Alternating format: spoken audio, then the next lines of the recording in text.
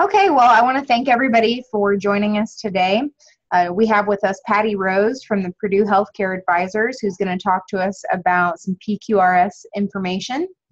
Again, we do have a couple little housekeeping things to go over. The first of which is that I appreciate if anyone has called in to use the mute function on their phone to help cut down on some of the background noise we occasionally get. It helps the presentation flow a bit more smoothly. If you are online and want to chat in a question, you can do so by hovering your mouse at the bottom of the screen and selecting the chat function. You can use that to ask questions during the presentation, and I will moderate a short Q&A session at the end of Patty's presentation. And in the meantime, I will go ahead and turn it over to Patty. Again, if anybody has any questions, please do use the chat function. Great. Thanks, Allie, and welcome, everyone. Thanks for joining today. And as Allie mentioned, I will be talking about the Physician Quality Reporting System, PQRS 2016. Basically, a basic overview or survival guide. So we'll get started. On agenda for today, I'm going to define PQRS first of all. We'll talk about individual versus group reporting.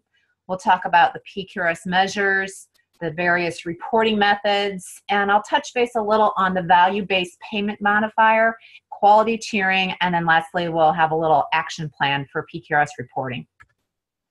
First off, what is PQRS? PQRS is a quality reporting program that uses negative payment adjustments to promote reporting of quality information by individual eligible providers, or EPs, and group practices. Those who don't satisfactorily report PQRS measures for covered Medicare physician fee schedule services furnished to Medicare Part B beneficiaries will be subject to a negative payment adjustment under PQRS. Railroad Retirement Board, Medicare Secondary Payer, and Critical Access Hospitals, or CHA Method 2, are also included in PQRS reporting. So who is eligible to report PQRS? Eligible equals required. There's no registration to report PQRS. Any provider who sees a Medicare Part B beneficiary, MDs, DO, NP, PA, and therapist, speech, occupational, and physical therapist. I've noted at the bottom of the screen a link to a complete list of providers that are eligible to report PQRS as well. Individual EPs report data to CMS at a TIN or MPI level, while PQRS group practices report their data to CMS at the TIN level or tax ID level. It is possible for providers to have to report PQRS more than once if practicing at 2 different locations or tax ID numbers. So this is especially important to note. Just be aware that if a provider is practicing at 2 different TINs, that they are subject to PQRS. So that's something to pay attention to. Most services payable under the fee schedules or methodologies other than MPFS are not included in the 2016 PQRS. Some of those are services provided under FQHC or Federal Qualified Health Centers or rural health clinics.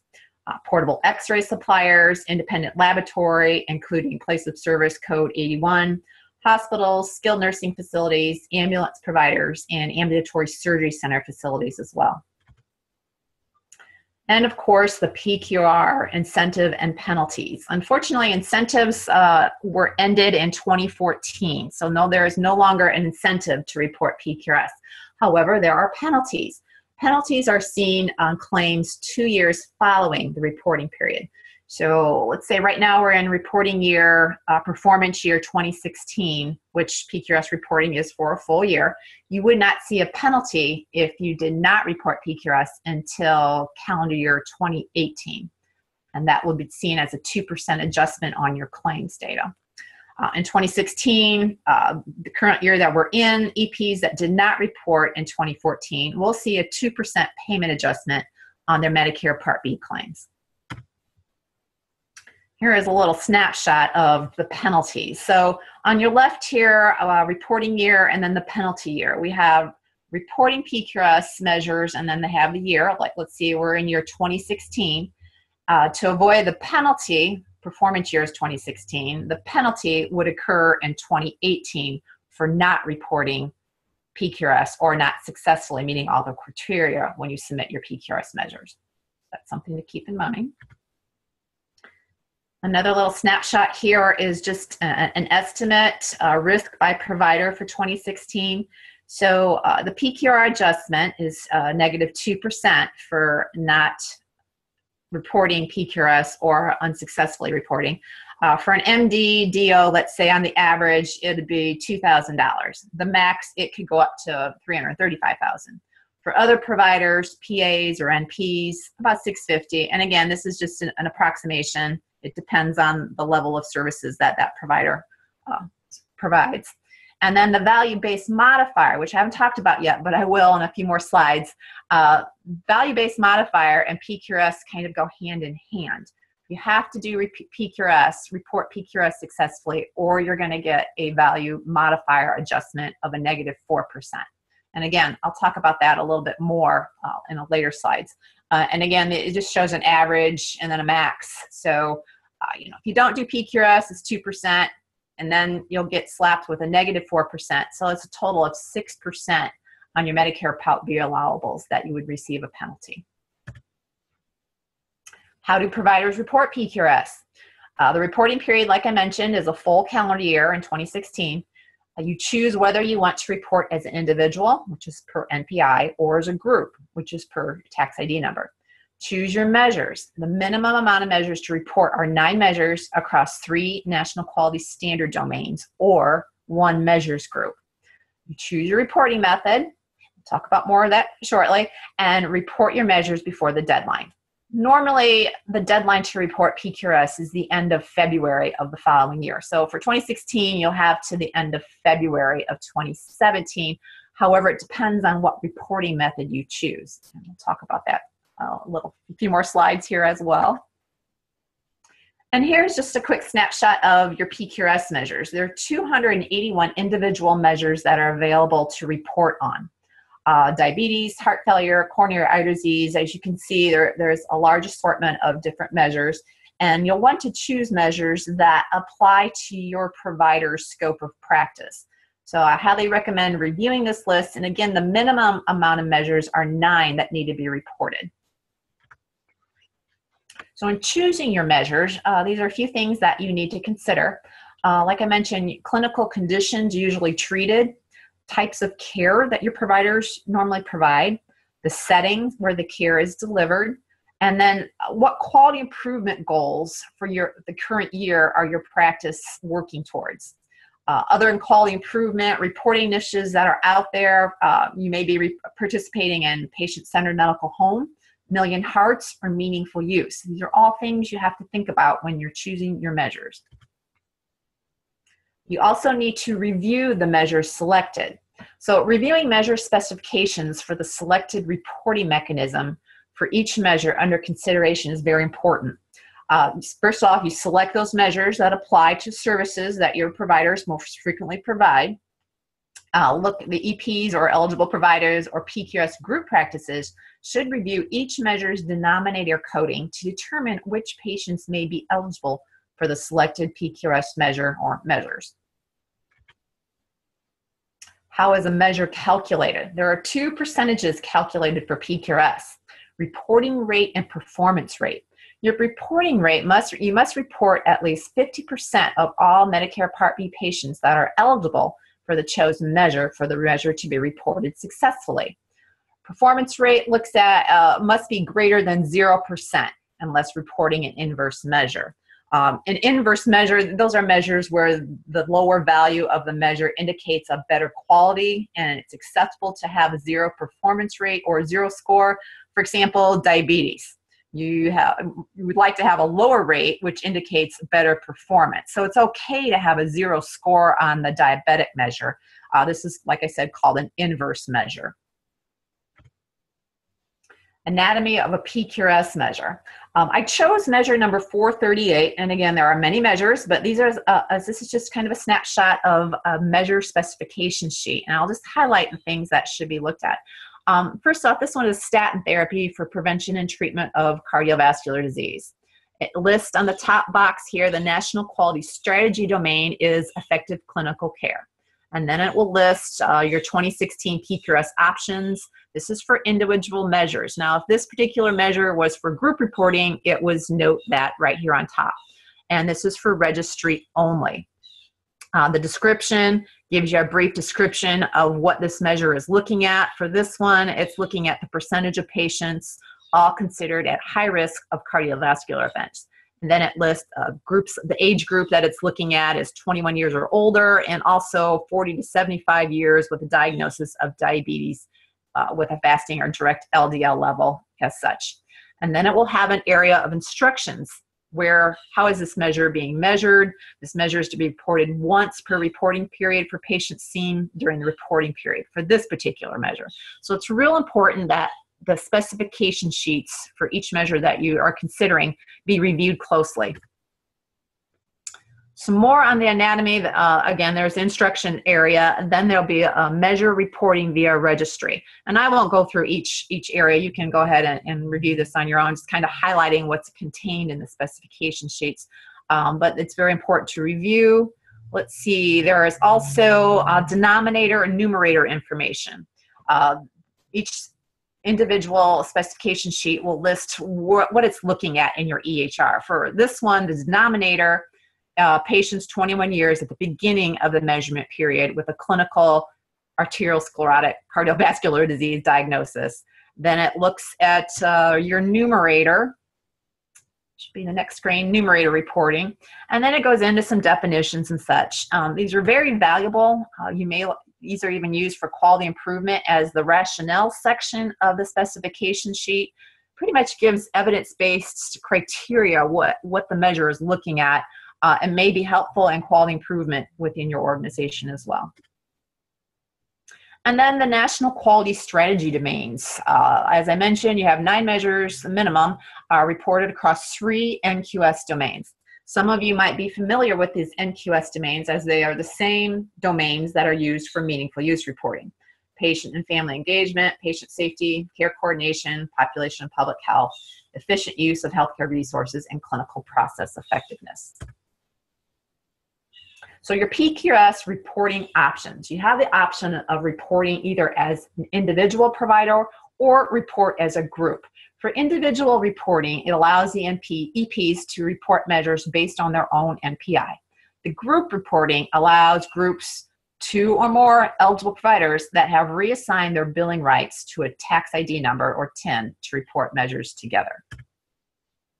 So for individual reporting, your options are claims, direct EHR or data submission vendor, a qualified PQRS registry, and clinical quality data registry. Again, 9 measures minimum across 3 domains. First off, I'll touch base on claims-based reporting.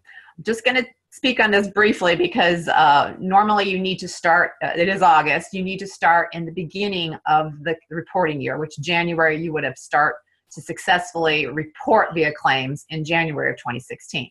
So just kind of a quick overview. EPs indicate PQRS measures are being reported on a claim by using a series of diagnosis code, ICD codes, QCD quality codes, and CPT codes.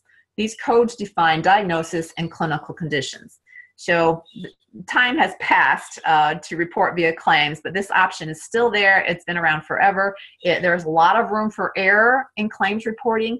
If a claim goes out without, and it could have been reported a PQRS measure, it goes out to CMS, you can't 2 days later say, oh, I forgot to put the PQRS codes on there.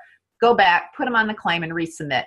CMS won't count it. So there's a lot of room for error, and it's not the best way to report PQRS, but it is available. Then you have your qualified PQRS registries. This is the most popular on the clients that I work with. Qualified registries are aggregate measures and calculate the data on behalf of their EPs.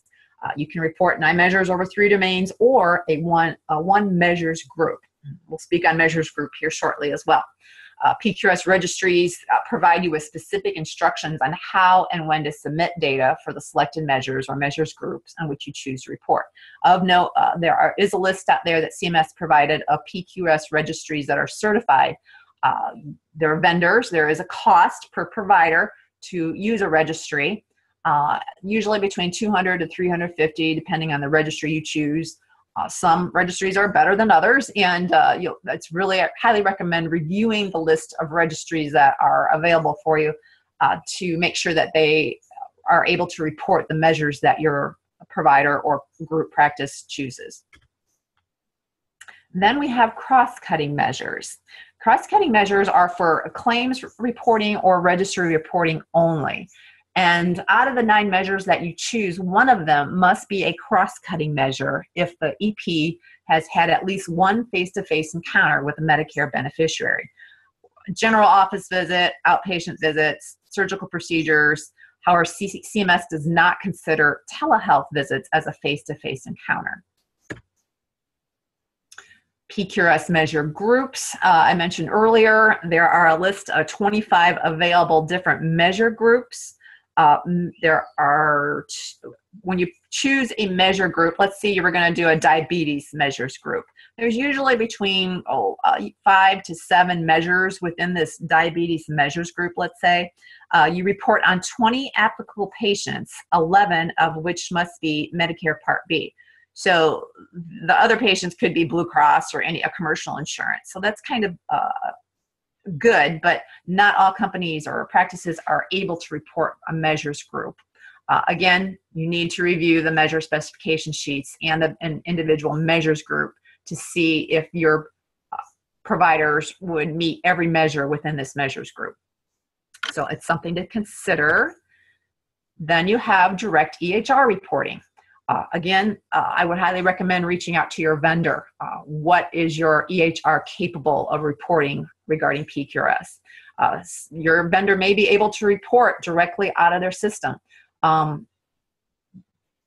which basically uploads your PQRS measures or eCQMs, electronic CQMs, to CMS.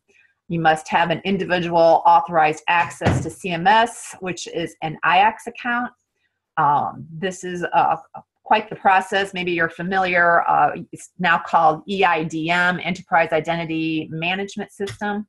Participation in testing with an EHR vendor is strongly encouraged. And all providers must currently be live on the same EHR. There's a data submission vendor reporting. Again, I check with your EHR vendor. This is an entity that collects an individual EP's or group practices clinical quality data directly from the EP or group practices EHR. Data submission vendors are responsible for submitting PQRS measures data from an EP or group practice EHR to CMS on behalf of that provider or the group practice for the program year. And then another reporting method is the Quality Clinical Data Registry, or QCDR. QCDR will complete the collection and submission of your PQRS quality measures data on behalf of the provider. You must report one outcomes measure, and basically an outcome measure is it assesses the results of the healthcare that are experienced by patients, such as clinical events. A QCDR is different from a qualified registry in that it is not limited to measures within PQRS. A QCDR may submit measures from one or more of the following categories with a maximum of 20 non-PQRS measures. So you have clinical and group consumer assessment of healthcare providers and systems, or CG CAPS, as we like to call it, National Quality Forum endorsed measures, current 2016 PQRS measures, measures used by boards or specialty societies, and measures used in regional quality collaborations. Some additional information on QCDR. You may now submit up to 30 non-PQRS measures to CMS on behalf of the provider. Report on at least 2 outcome measures, which we just talked about. Outcome measures are noted on the 2016 measures list. And reporting as a group, or GPRO. Technically, the deadline to register to report as a group ended June 30th of 2016. So if you've registered a group already, great, and chose your method of reporting. However, it's too late to sign up as a group now. You would have to report as an individual. Like I said, groups must register their intent to do so, as well as elect which reporting option they will use. Registration needed to be completed by June 30th, so that deadline has come and gone. I will speak a little bit on group reporting options. These are the options that are available to report via group or GPRO. You have your qualified PQRS registries, clinical quality data registries, direct EHR or data submission vendor, and CG CAPS survey. Now, if you are a group of 25 to 99 providers, it's optional. You can choose to report a CGAPS method of reporting. Will only be required to report 6 measures that cover 2 quality standard domains, and then it's mandatory for groups of 100 or more providers to use the CG CAPS survey. Of note, there is an additional cost for the survey, so that is something to consider as well.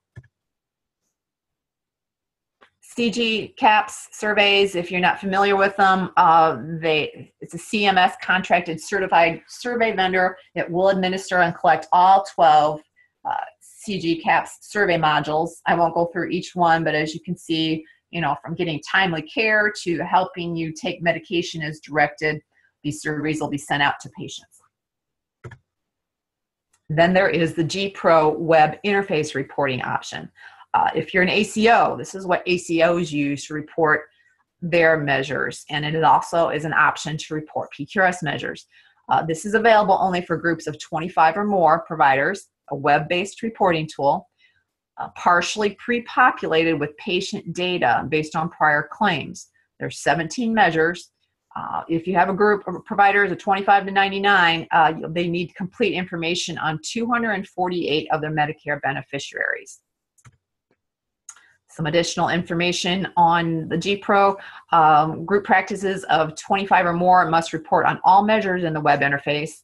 And the GPRO, you must populate, like I mentioned, fields for the first 248 consecutively ranked in this group sample for each module or preventative care measure. If you have less than 248, the group practice would need to report on 100% of their assigned beneficiaries. And then meaningful use and PQRS alignment reporting options. This is something that is available out there for 2016. To date, I have had none of my clients have reported this way, but it is an option.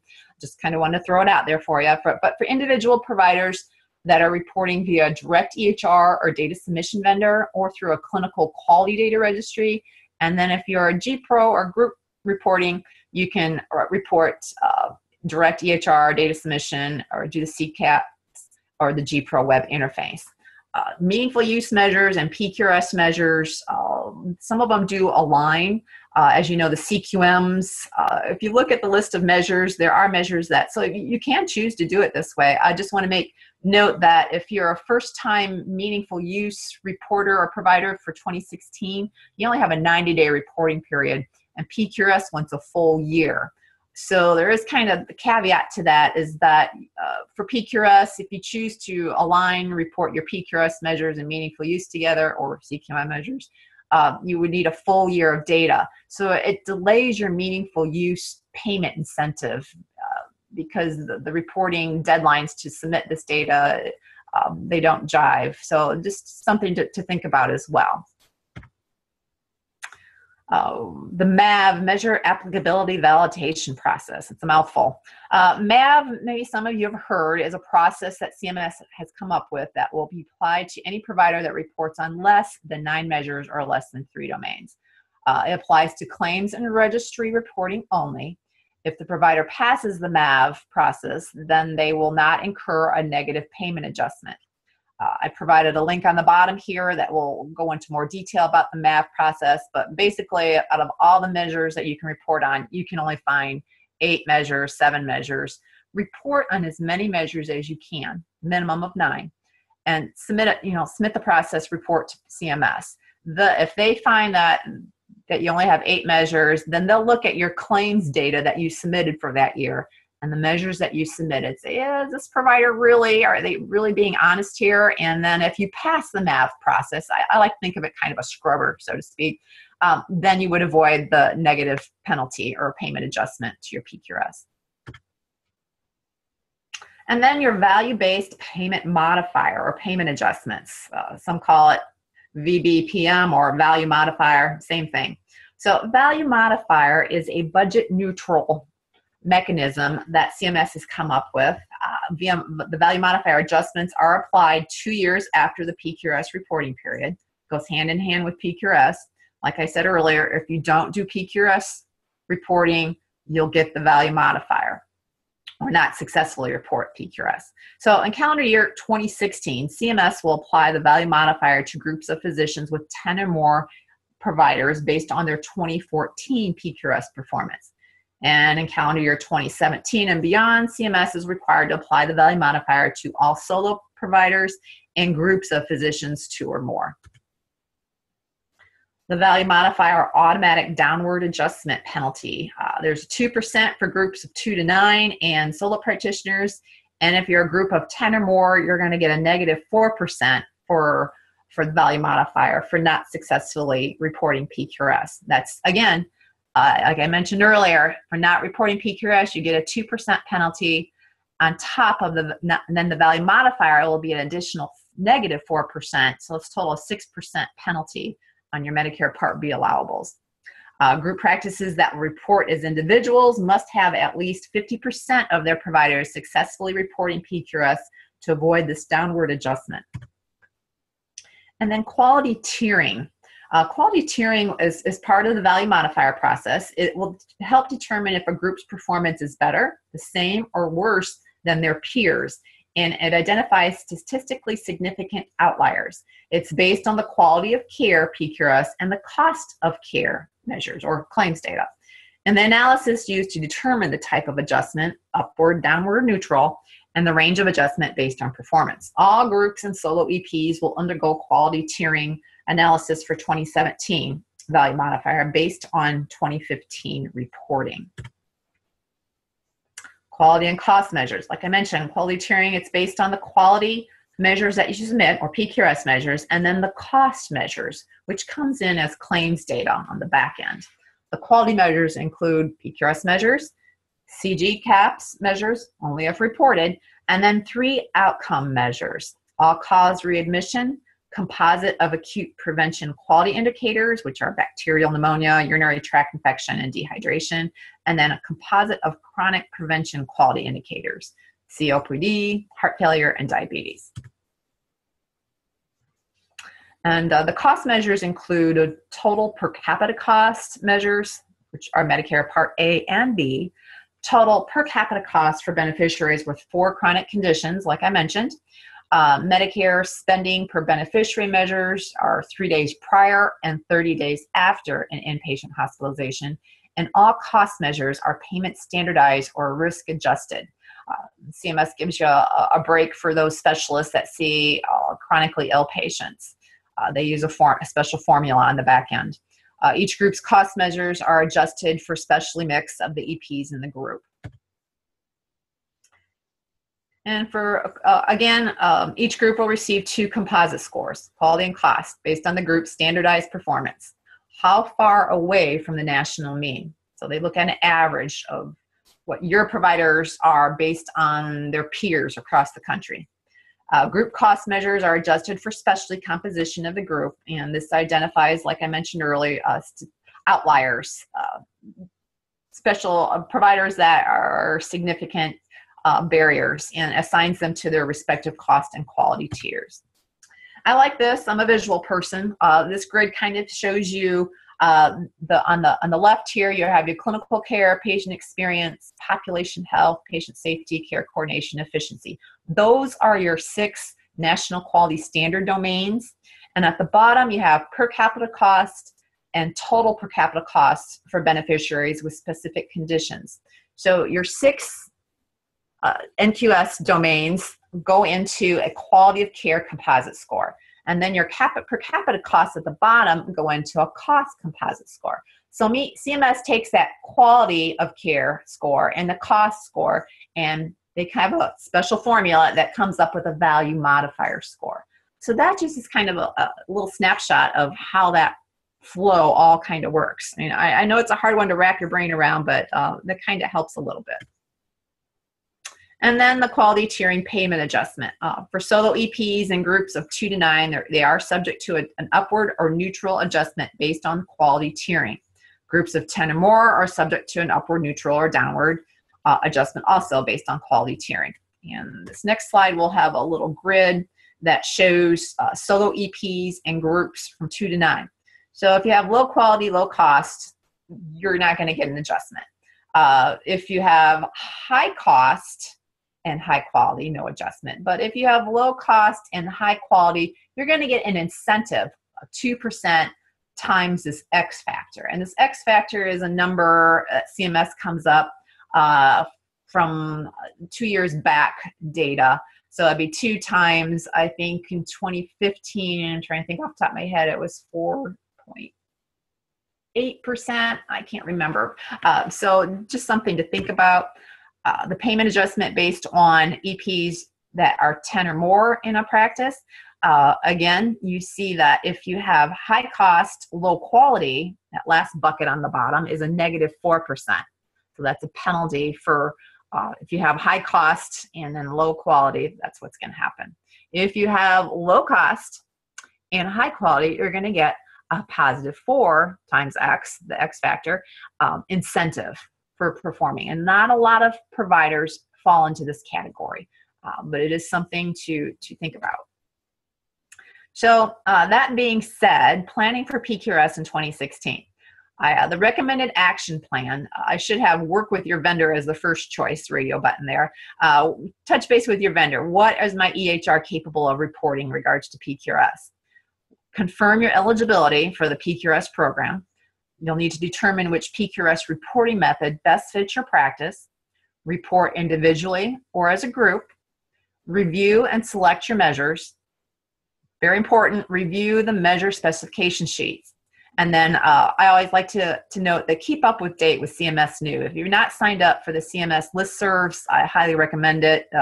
They come out with good information all the time. You got to keep up to speed. Things are changing very rapidly in healthcare.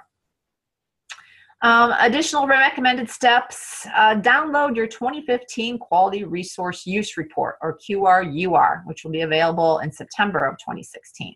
I've not talked about this today, but I will in a week. I believe I'm presenting another webinar on how to interpret your QRUR. I just wanted to touch base on this and then to review quality measure benchmarks under your value modifier. I know that the little screenshot is hard to see, but this is just a clip of part of the QRUR report that is downloadable. Again, to be able to download your QRUR, you would need an EIDM account, or formerly known as IACS. So you may need to research that if you haven't got one already. And we'll talk more next week on the QRUR. And then I've noted a few resources for you as well. I highly recommend the first radio button, 2016 PQRS implementation guide. That is my go-to for everything PQRS. PQRS has done a better job over the years in improving the resources for providers. They've made it easier to understand. So I highly recommend to go to these websites if you haven't already. I've also provided links to payment adjustment information, the value-based modifier. There's also FAQs for you. MLN Connects, Provider e-News, great source for getting up-to-date information as new rules and specifications come out. And then the PQRS listserv, great place to sign up if you haven't already. And then how to report once for the medical quality programs. If you're interested in that, I provided the link for that as well. So at that time, this is the end of the presentation. If there are any questions out there, I'd be more than happy to answer. I haven't gotten any in through the chat. It's good that you've provided your contact information. We always suggest that if people have questions afterwards to reach out to either Patty or myself. My contact information is Orwig, O-R-W-I-G, at indianarha.org, or you can always call the Indiana Rural Health Association offices at 812-478-3919. And again, either Patty or myself can probably get you sorted out. This presentation will be available on our YouTube channel in the next week or so. So if you have any questions after that, of course, anytime. I'm sure the two of us are happy to help you out. Say, Patty, you didn't get any questions in your chat, did you? No, I didn't see anything come up. So I don't know if that's a good thing or bad thing. You just explained everything perfectly. That's Well, I'm not sure about that. I know it's complicated stuff. So like Allie said, please feel free. My information is there as well. Shoot me an email or give me a call. I'll be more than happy to help. Okay. Well, we appreciate your time today and hope you have a good afternoon. Thank you. Same to you all.